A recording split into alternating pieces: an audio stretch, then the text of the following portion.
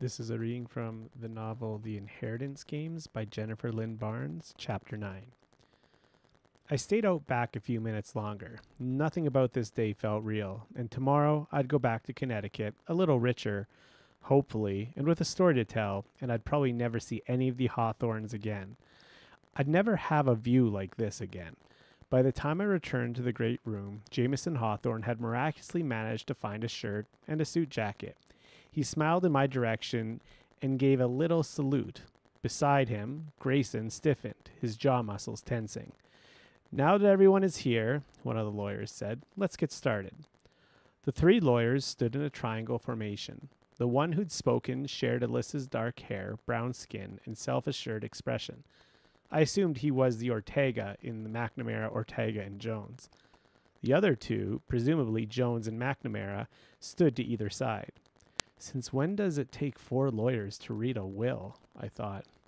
"You're here," Mr. Ortega said, projecting his voice to the corners of the room, "to hear the last will and testament of Tobias Tattersall Hawthorne. Per Mr. Hawthorne's instructions, my colleagues will now distribute letters he has left for each of you." The other men began to make the rounds of the room, handing out envelopes one by one. "You may open these letters when the reading is concluded." I was handed an envelope. My full name was written in calligraphy on the front. Beside me, Libby looked up at the lawyer, but he passed over her and went on delivering envelopes to the other occupants of the room. Mr. Hawthorne stipulated that all of the following individuals must be physically present for the reading of this will: Sky Hawthorne, Zara Hawthorne Caligaris, Nash Hawthorne, Grayson Hawthorne, Jameson Hawthorne, Alexander Hawthorne, and Miss Avery Kylie Grams of Newcastle, Connecticut. I felt about as conspicuous as I would have if I'd looked down and discovered that I wasn't wearing clothes. "Since you are all here," Mr. Ortega continued, "we may begin." Beside me, Libby slipped her hand into mine. "I, Tobias Tattersall Hawthorne," Mr. Ortega read, "being of sound body and mind, decree that my worldly possessions, including all monetary and physical assets, be disposed of as follows. To Andrew and Lottie Laughlin, for years of loyal service, I bequeath a sum of $100,000 apiece, with lifelong rent-free tenancy granted in Wayback Cottage, located on the western border of my Texas estate." The older couple I'd seen earlier leaned into each other. All I could think was, $100,000? The Laughlins' presence wasn't mandatory for the reading of the will, and they'd just been given $100,000 apiece. I tried very hard to remember how to breathe. To John Oren, head of my security detail, who has saved my life more times and in more ways than I can count, I leave the contents of my toolbox, held currently in the offices of McNamara, Ortega, and Jones, as well as a sum of $300,000. Tobias Hawthorne knew these people, I told myself, heart thumping. They worked for him. They mattered to him. I'm nothing. To my mother-in-law, Pearl O'Day, I leave an annuity of $100,000 a year, plus a trust for medical expenses as set forth in the appendix. All jewelry belonging to my late wife, Alice O'Day Hawthorne, shall pass to her mother upon my death, to be distributed as she sees fit upon hers. Nan harumphed. "Don't you get any ideas," she ordered the room at large. "I'm going to outlive you all." Mr. Ortega smiled, but then the smile faltered.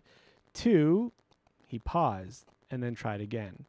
"To my daughters, Zara Hawthorne Caligaris and Sky Hawthorne, I leave the funds necessary to pay off all debts accrued as of the date and time of my death." Mr. Ortega paused again, his lips pushing themselves together. The other 2 lawyers stared straight ahead, avoiding looking at any member of the Hawthorne family directly. "Additionally, I leave to Sky my compass. May she always know true north.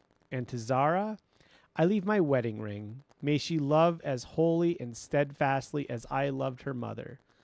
Another pause, more painful than the last. "Go on." That came from Zara's husband. "To each of my daughters," Mr. Ortega read slowly, Beyond that already stated, I leave a one-time inheritance of $50,000. $50,000?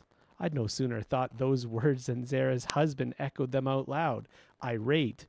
Tobias Hawthorne left his daughters less than he left his security detail.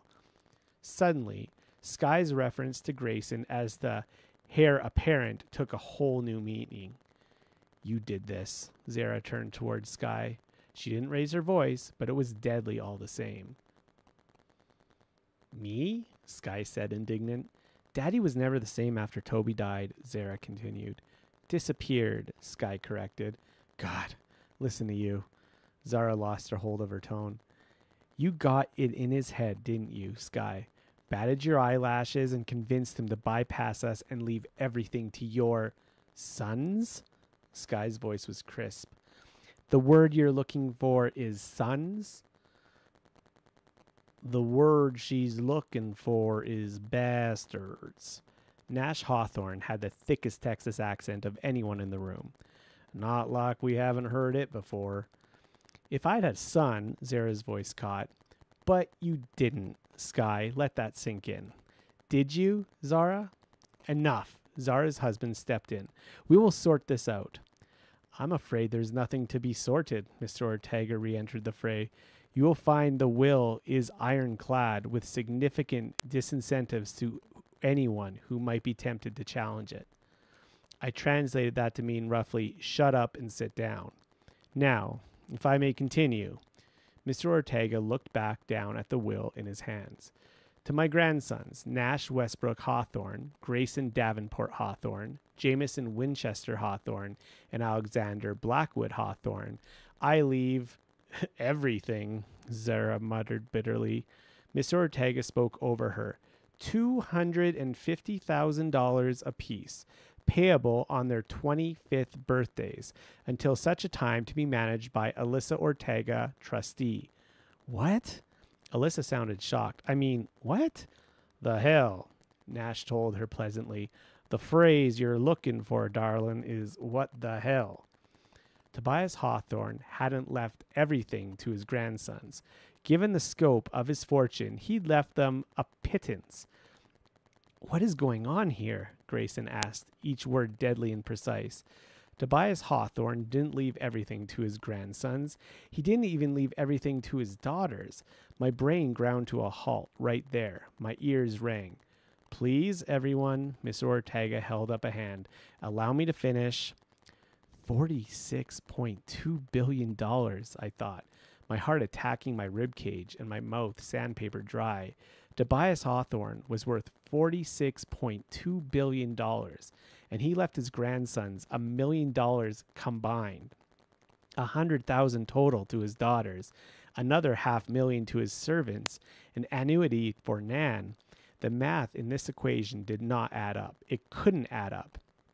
One by one, the other occupants of the room turned to stare at me.